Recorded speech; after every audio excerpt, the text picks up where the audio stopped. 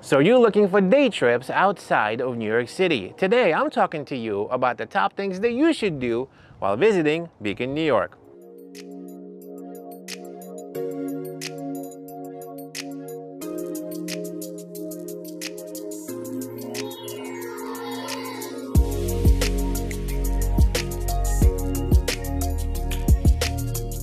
City of Beacon is a popular Hudson Valley day trip and a weekend getaway for anyone out of New York and the surrounding areas.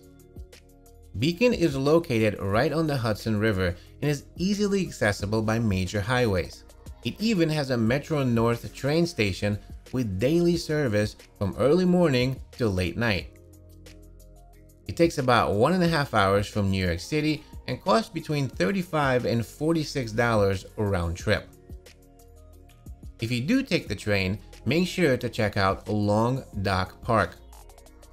It's located on the right-hand side of the Beacon train station and offers amazing views of the Hudson River. You can walk around, have lunch, or even have some hiking via attached trails.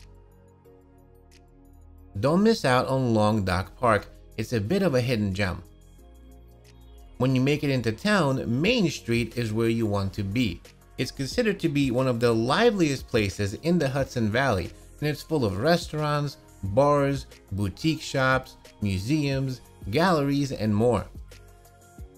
There are tons of places to check out when it comes to food and drink in Beacon. If you want me to make the best Beacon food review, make sure to comment down below and let me know. Speaking about the best of, you need to take Main Street all the way down to Beacon Falls. This is a pretty waterfall located on the east end of Main Street. The falls are easy to see from the road with parking spaces right next to them. You can even visit some of the restaurants on Main Street that provide beautiful views of the falls as well, but be prepared for very high prices. Beacon Falls has a perfect backdrop over towering Mount Beacon, which is the next place you should visit.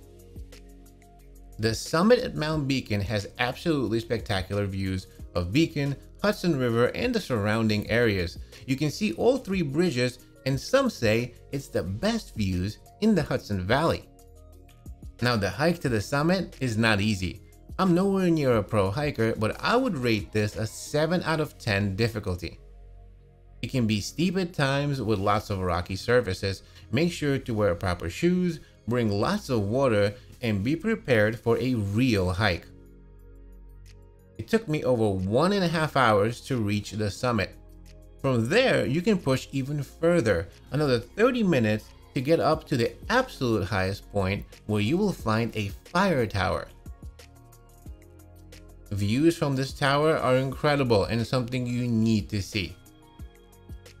I will leave links to everything in the description of this video.